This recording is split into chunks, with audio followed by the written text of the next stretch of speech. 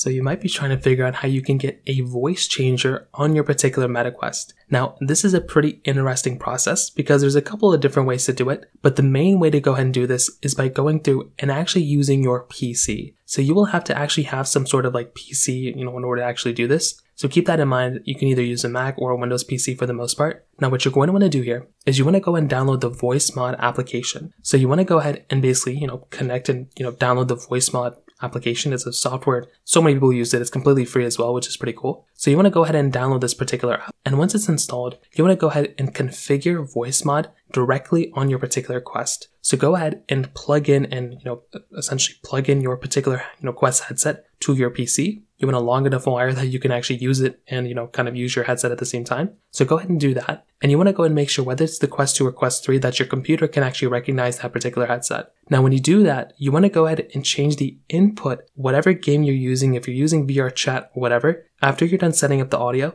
you want to change that input from, your particular, headset to the voice mod in that game that you're playing. So try that out. Then what you're going to want to do then is you want to go ahead and test your audio, make sure it works. You can talk with your voice and you should be able to go and see it that within your particular thing, you should be able to see it come up. Now, what you can do there is you can now play in the metaverse with your particular VoiceMod app. And that's pretty much all you're really going to have to do. It really is that basic, and that's essentially how it's done. Now, if you have any questions or thoughts, you can always check out the VoiceMod app and the VoiceMod software, and that's another thing you can try doing as well. But for the most part, that kind of covers it up. If you have any other thoughts or questions, let me know in the comment section below. Hit the like button, that will mean so much, but definitely hit that subscribe button. More importantly than everything else, I love every single one of you guys. Hopefully I'll catch you guys in the next video. Peace out till then.